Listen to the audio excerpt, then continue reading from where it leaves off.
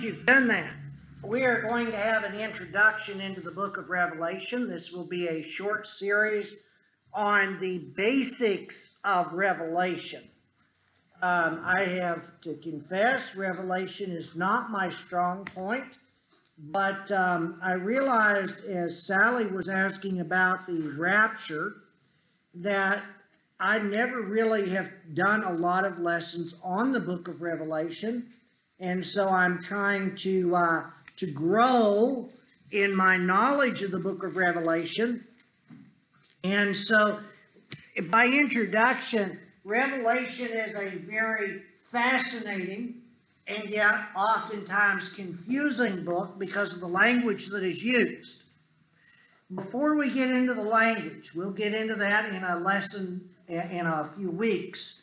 But before we get into the language on that, it's important for us, I think, to approach the book of Revelation as we would approach any other New Testament book. We don't make a big deal about studying the book to the Corinthians, 1st or 2nd Corinthians. We don't question that. And so when we study these books, for example, maybe Galatians is a better example. The book of Revelation was written to 7 churches in the 1st century, probably about 90 to 96 AD. And so John is the last living apostle, and we'll introduce John, we'll introduce those 7 churches. But so when the Apostle Paul writes to the churches of Galatia, we read the letter to the Galatian Christians. We look at it and we say, well, here's what Paul says. And we make application to our everyday lives based on what Paul says in the letter to the Galatians. And there were multiple churches involved. And so why should Revelation be any different? It's written to 7 specific churches. There is a specific reason, just as Paul had a specific reason for writing to the Galatian Christians. And yet we make application to our lives today based on things that were relevant to the Galatians in the 1st century. The things written, I think you'll see, the things written in the book of Revelation are relative to the 1st century. They're relative to the time in which John was writing this.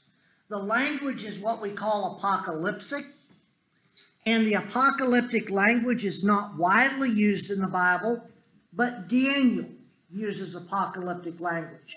And as we start looking at some of the figurative language, apocalyptic means figurative, as we start looking at the figurative language in the book of Revelation, the book of Daniel, because in Daniel, the figurative language is explained in the book of Daniel. Daniel gives explanations about the dreams. Now, a lot of that mirrors Revelation in that the interpretations are similar. If you read the book of Daniel, all of the prophecies in the book of Daniel are fulfilled. Now, it is my belief that most, not all, most of the prophecies in the book of Revelation are fulfilled. However, there's still massive amounts of application that are applicable for today, particularly the time in which we live in the book of Revelation. We'll get into that. But as I do with every book that I study, I ask myself 4 questions. Who, what, or who, when, why, and what? Who is the book written to? We're told that in the introduction here. Some books we're not really told who they were written to. So this is easy. Who was it written to? Who was it written by? When was it written? Now this has been a source of contention. Early Bible scholars in the church particularly, there are some commentaries written by Sam Brother that date the book of Revelation before AD 70 and the destruction of Jerusalem. And that is an incorrect dating method that was used for that. We'll get into that, but it was written about AD 90 or 96. And that is relevant to our interpretation of the book of Revelation and what John wanted Christians to see. When we date something, we need to put ourselves back into the position in which the Christians were when this was written. And we'll do that, Lord willing, next week. Why? Why was the book written? Why did the Holy Spirit reveal to John the things that are contained in this book? And so we'll get into that, possibly touch on that next week as well. And then final thing, and this may take multiple lessons, is what is in the book for us today. So with those 4 questions in our minds, we are going to begin by asking ourselves the who. And I hope you find this as fascinating as I did. It's very important to look at the Bible. Who was the author? Well, you will find in Revelation chapter 1, if you've got your Bibles, Revelation chapter 1 in verse 4. John identifies himself in verse 4 as the author. He also identifies himself in verse 9. Now, this is interesting because it is not typical of John to identify himself. John wrote the Gospel of John, yet does not identify himself as the author. John wrote 1st, 2nd, and 3rd John, 3 letters, and yet does not identify himself as the author. But we know that that was John through artifacts, history, etc. But John identifies himself up front. I believe John identifies himself to put emphasis on this. Mind you, John is a very old man. He is way up in years. We don't know exactly how old, but he is probably in his 80s or 90s, somewhere in that period. He's very old when he's writing this. He is the last living apostle. And so in order for his letter to have the impact with the churches, he needs to identify himself that he has the authority to write this letter in order for it to be received as an inspired letter from an apostle.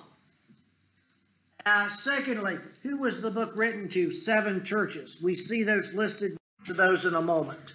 But I want to look a little bit closer at John the apostle. Who is John? And I think that by understanding who John is, will give us a fuller picture of why he writes. Out of all New Testament writers, John has a unique writing style. John's tradition is to be the last person to write something. In his authorship of the Gospel of John, the Gospel of John was written many years after all of the other 3 Gospels. And therefore, John wrote things that were left out.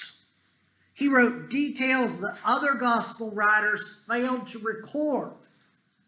And so the Gospel of John is filled with those details. I love the Gospel of John because John has an overlying message in that Gospel that other Gospel writers failed to capture. I'm not saying the other Gospels are not important, but John wrote things left out.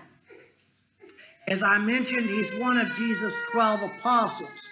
We can look that up. We won't for time's sake, but you can look that up in Mark chapter 3, verses 14 through 19. It lists the 12 apostles. Mark lists John as one of those apostles.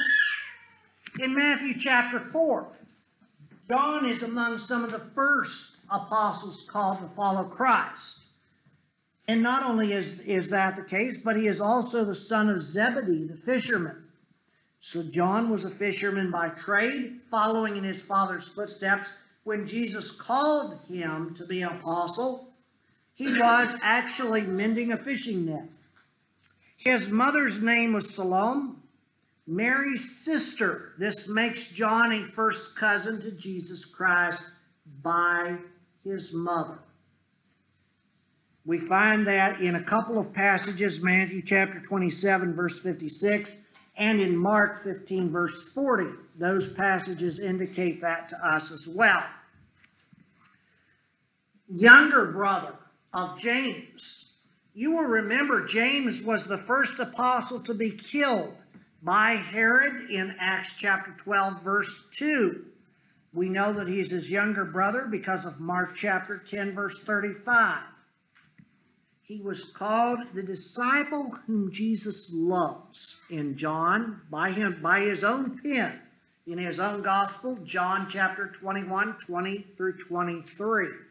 And throughout that, John is known as the beloved disciple. He seems to have had some special relationship with our Lord and Savior Jesus Christ, above and beyond what the other apostles had, not downplaying the other apostles in any way, shape, or form.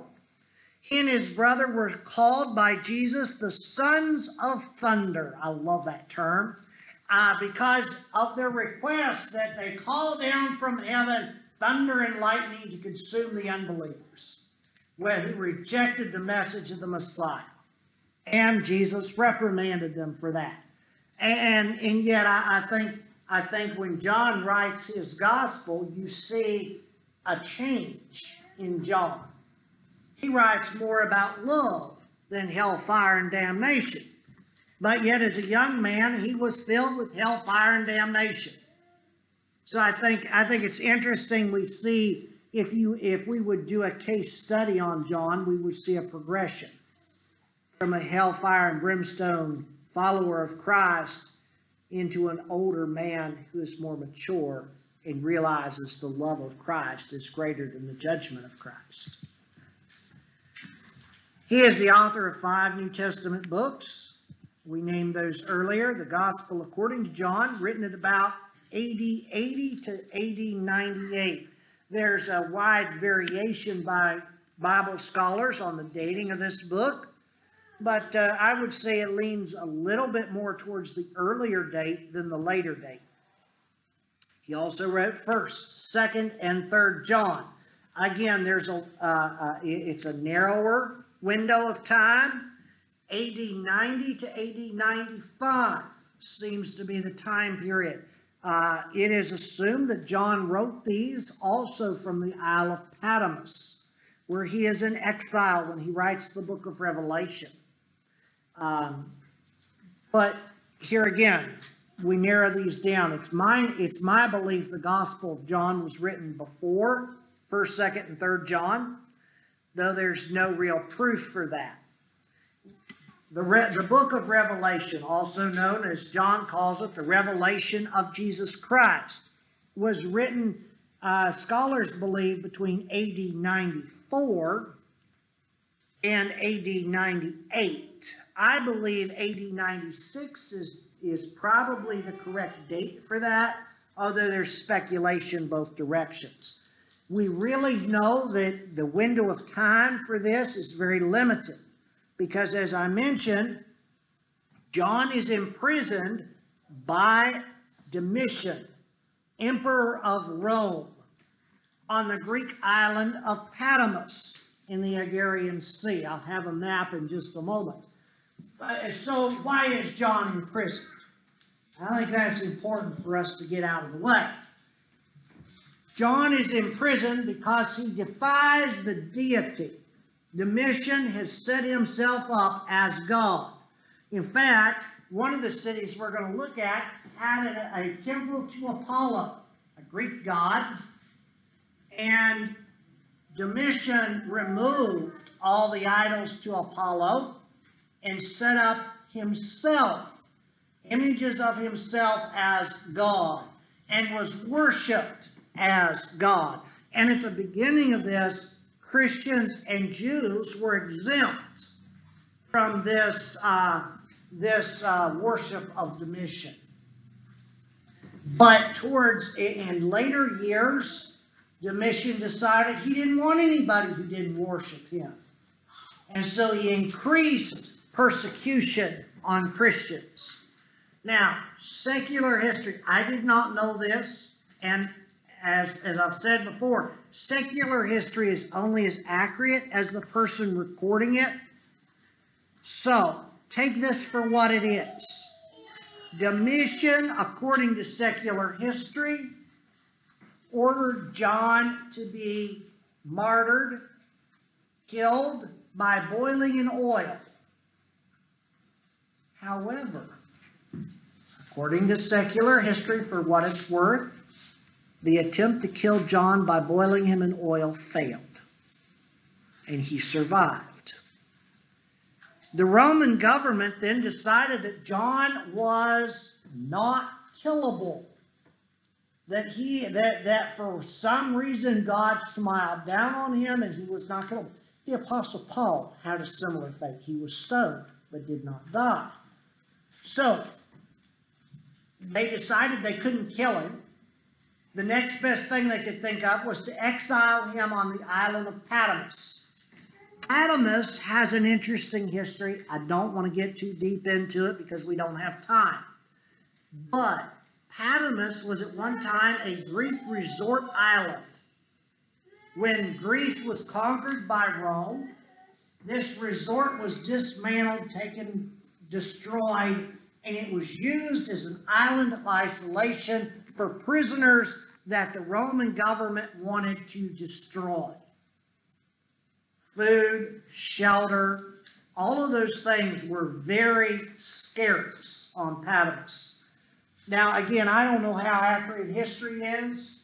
Historians believe, and again, I'm skeptical of this one, but historians believe that they have found a cave. They think they might have found the exact cave in which John lived in on Patmos. Again, it's a lot of time has lapsed. Whether the writings on the wall of the cave that indicate John was there, if this is where he saw the vision that became the book of Revelation, I don't know. But nevertheless, life on Patmos was hard. Again, secular history tells us he was released from Patmos in AD 98. So, at the end of this, he is released. Supposedly, he goes home to Ephesus, which is where he resided until his death. True or not, I don't know. What we do know about John, you can see on the screen. Most of these things are verifiable by Scripture, which of course is our only source of concrete authority, is the Bible. The 7 churches. Who are they? What do we know about them? This is important to our study of the book of Revelation, because in order to realize what John is talking about, we need to understand. Yes, it is preserved for us in the New Testament, so there must be something that applies to our lives. But specifically, it's written to 7 churches: Ephesus, Smyrna, Pergamos, Thyatira, Sardis, Philadelphia, and Laodicea. This is the order in which they're listed in Revelation chapter 2 and verse 3. You'll see on the map, here is Patmos. Here's where John was in exile at.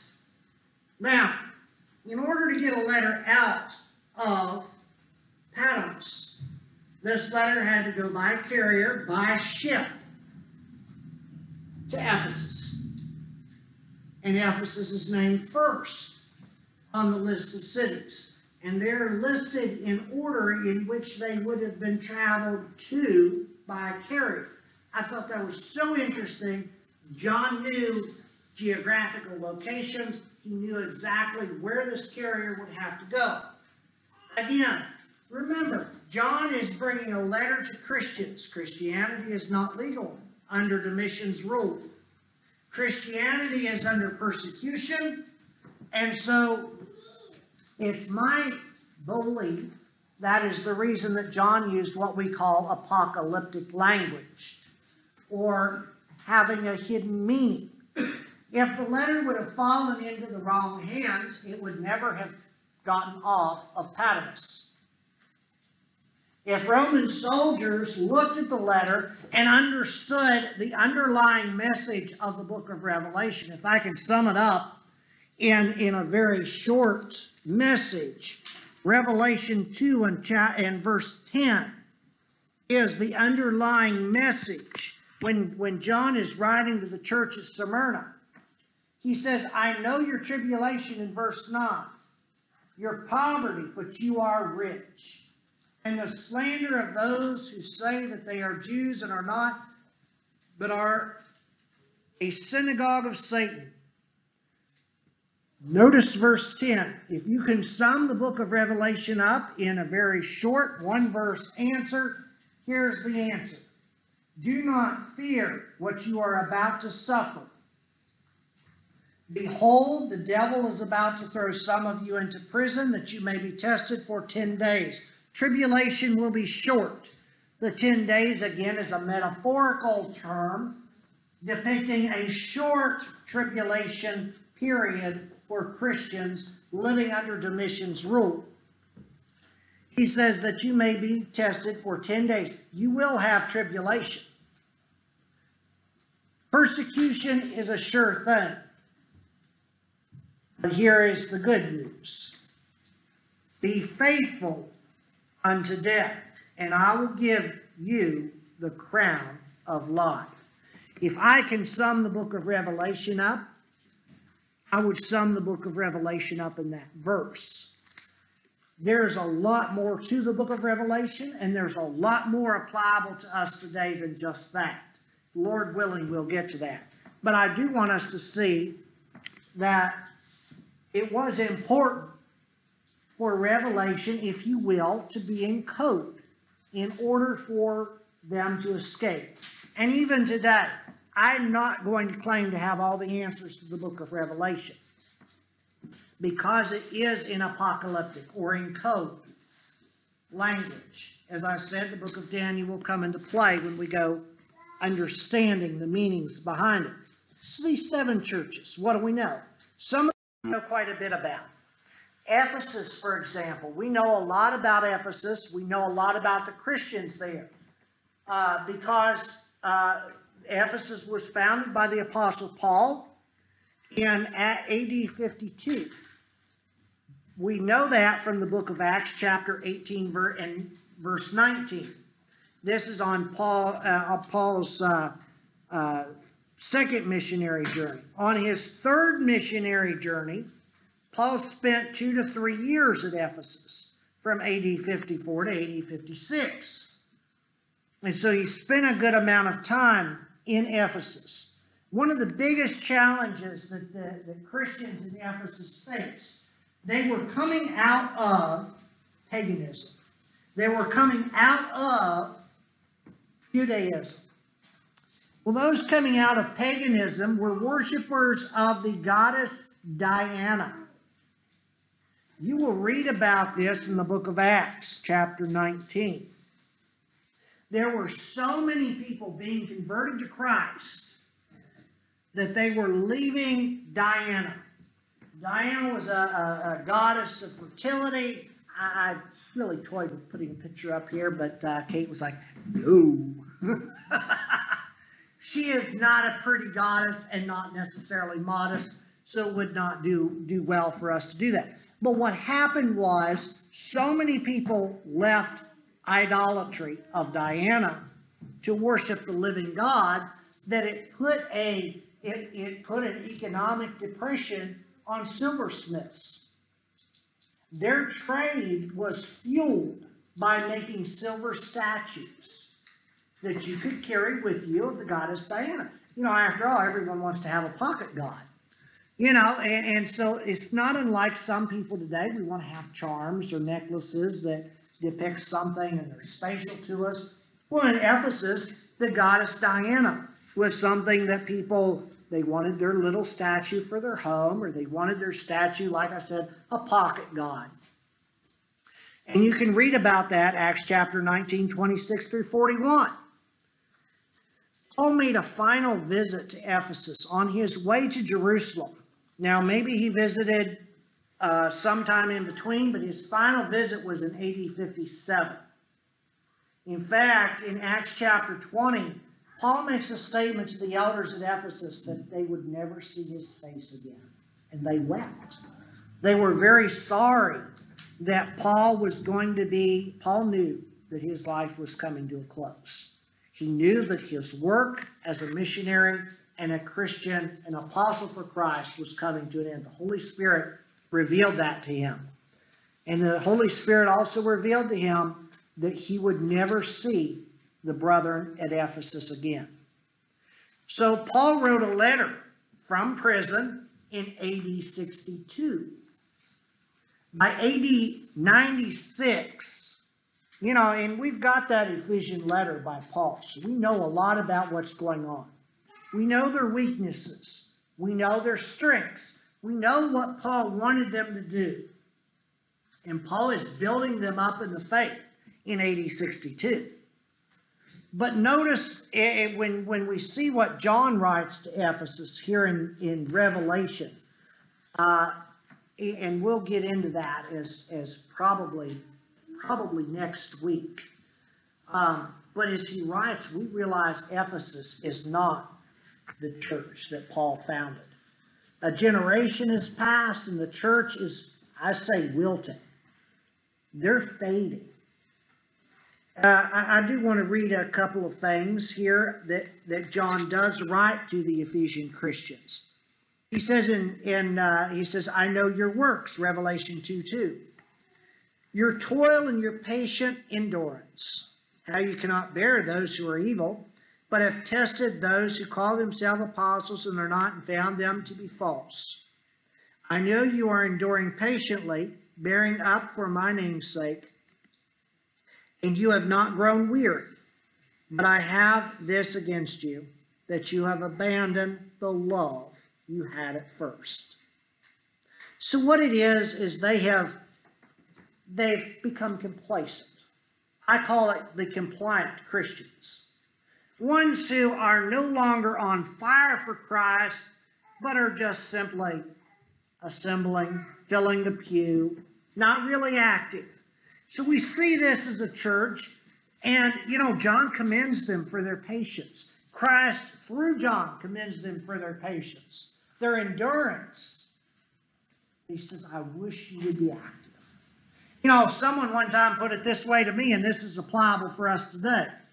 A church that is not growing is dying. A church is like a tree. Every year, a tree adds a new growth ring around the base. If that tree fails to add that growth ring, it's dead. A church is like that. There is no stagnant position. If there was, Ephesus would be there. But the truth is, there's no stagnant position.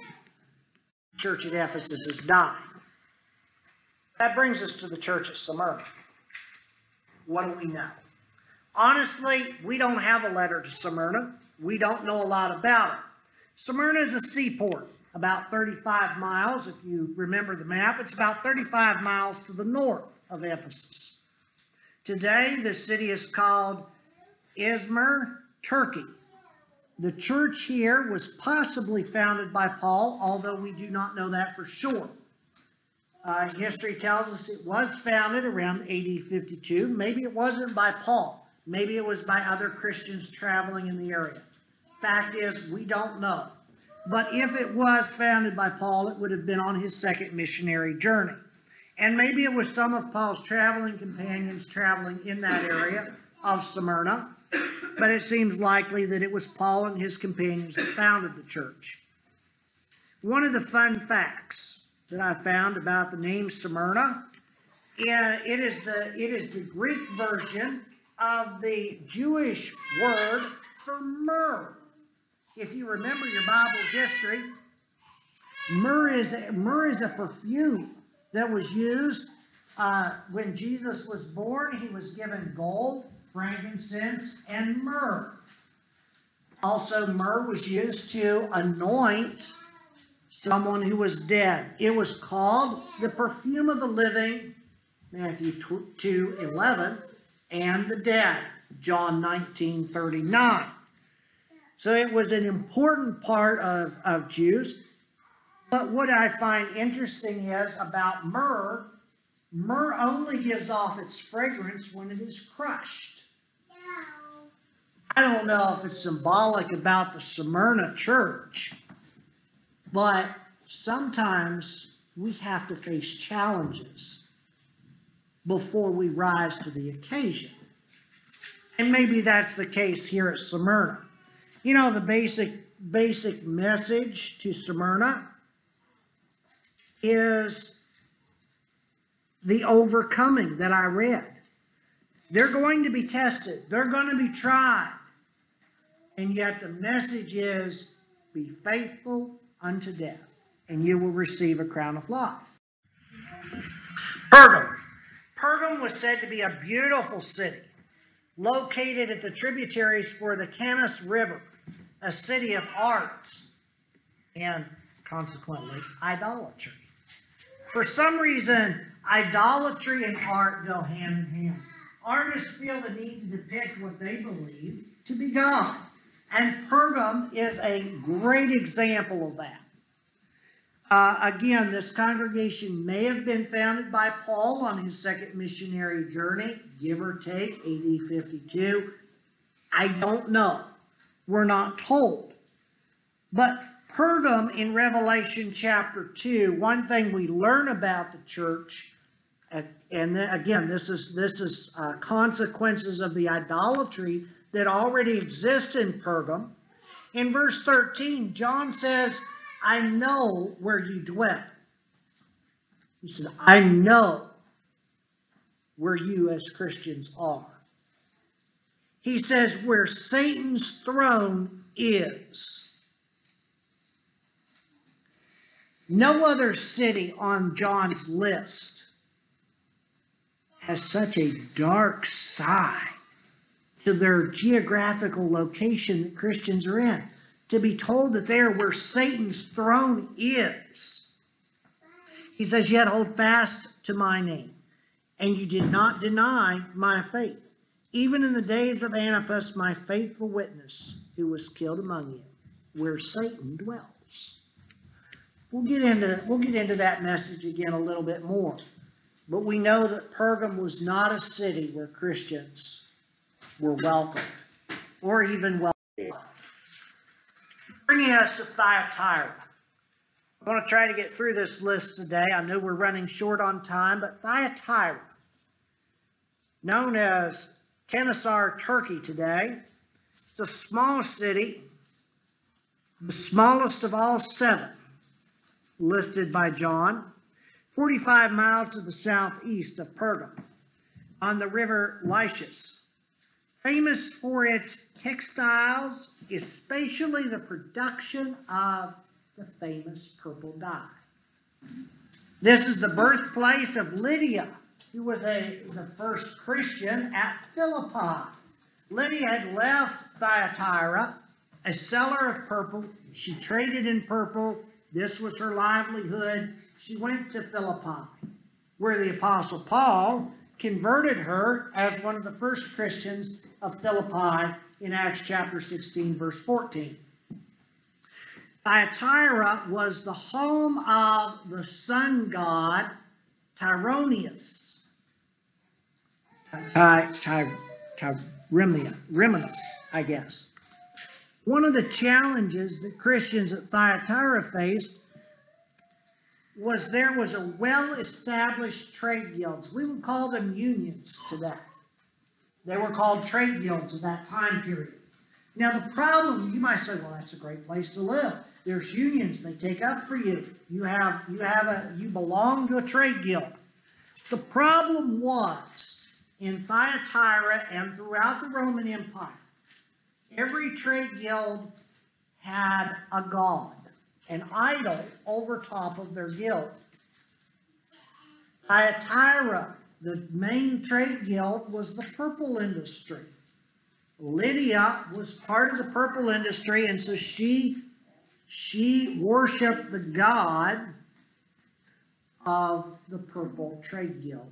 Now, I don't know a lot. I don't have a lot of information in front of me on the gods for the specific trade guilds, but I did find that Thyatira was filled with them. Tent makers had a trade guild. Wagon makers, wheelwrights had trade guilds. My brother-in-law's last name is Wagner. It comes from the wagon makers trade guild. And so these trade guilds had lasting effects, even down to the present day, not just in last names, but as the parenting of the modern day unions.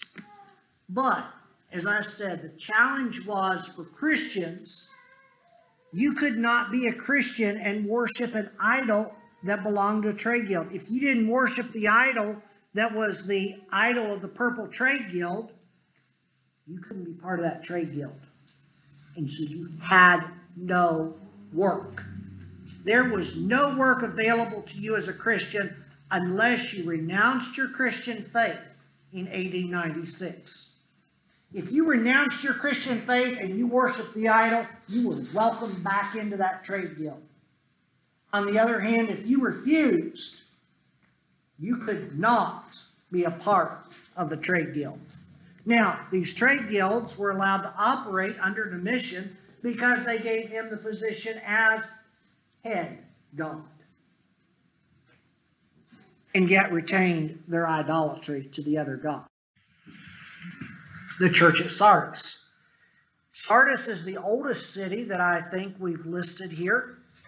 Again, don't know lots about it, but it's located at the base of Mount Tolmus, near the edge of the Pactolius River. Viewed as a nearly impregnable city at one time, however, it had earthquakes. In AD 17, Sardis was nearly destroyed by an earthquake that left the city in ruins, and it never recovered. It had a reputation for being economically depressed, both financially and spiritually. Sardis was a depressed place. And so when John, in Revelation chapter 3, writes to this church, remember, this city has been destroyed by an earthquake. John says, I know your works. You have a reputation of being alive. Here they are. They're in a dead town. Kind of like being from Elba. You know, there's just not much there. It's kind of scuzzy. Been destroyed by a flood a few times. Who wants to be from Elba? Sorry, I hope no one ever listens to this online from Elba. But nevertheless, he says, you have a reputation of being alive. He said, but you're pretty dead. You're pretty well doomed. He says, wake up. Strengthen what remains. Friends, where there is life, there is hope. For congregations around the valley that are small in number, for congregations that feel like they're downtrodden, if your doors are still open, there's life. There is hope. Philadelphia. Philadelphia was destroyed by the same earthquake that destroyed Sardis in AD 17. It's small, very small city and a small congregation of Christians in Philadelphia, if I understand from history correctly. And yet, this church, out of all the churches that John writes to, is referred to as the mighty church. It's a church that caught the attention of historians for purity and faithfulness. In fact, John writes, when he's writing to this church, he says, I know your works. Behold, I've set before you an open door, Revelation 3 and verse 8, which no one is able to shut. I know that you have little power, and yet you have kept my word and have not denied my name. Behold, I will make those of the synagogue of Satan who say that they are Jews and are not, but lie. Behold, I will make them come bow down before your feet, and they will learn that I have loved you. What a powerful statement to this congregation. There is more, but we might say that they are the mighty church. 7, even though they're the smallest congregation. Laodicea. Laodicea. Oh, it's a wealthy city, the richest of all. The temple of Apollo was here at Laodicea. As I said, Domitian took out the statues to Apollo, replaced them with his own statues. We don't know the founder of this congregation. Maybe Paul? I really rather doubt it. I imagine that because the Laodiceans were such a wealthy city, there were people traveling through. Christianity may have gotten here before. Several scholars believe that it was Epaphras who founded this congregation because it is not very far from Colossae. And so Epaphras, we know from the scripture, worked heavily at Colossae, and Colossae seems to be the parent congregation of Laodicea. Several people traveled to Colossae from Laodicea and vice versa, and so a congregation seems to have been established at Laodicea as a result of that, according to history. Again, no Bible backing on this, but interesting to contemplate.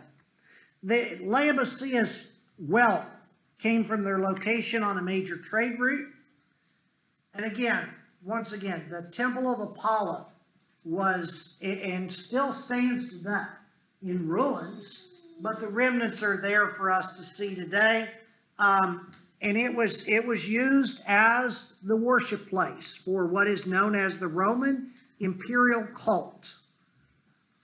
Right around the time, maybe a little bit after, some scholars say during the time, but right around the time this book of Revelation is being written, this temple is used as the worship place for this area of the imperial cult.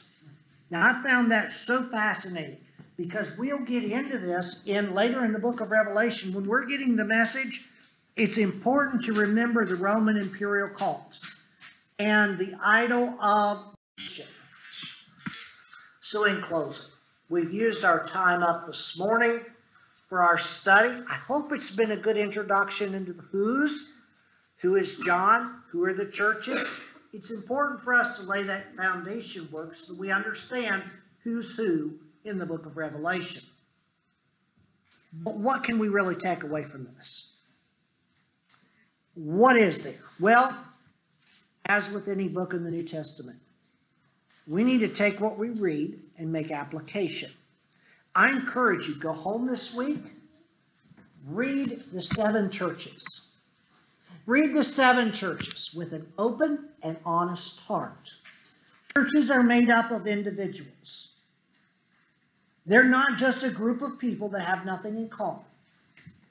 Churches are made up of individuals. And so when John writes, for example, to the church of the Laodiceans, his accusation is that you're lukewarm. You're not cold, you're not hot. You're somewhere in the middle.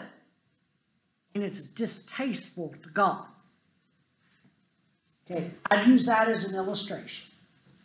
When you read about these churches, ask yourself about your faith. For example, am I lukewarm? Am I cold? Am I hot? Am I a Perga? Am I a Sardis? Am I a Thyatira Christian? Where's my faith? Because this letter was written for you. It's been preserved for us. These 7 churches no longer really exist. The letter does. And if we can see ourselves, James says that the Word of God is like a mirror.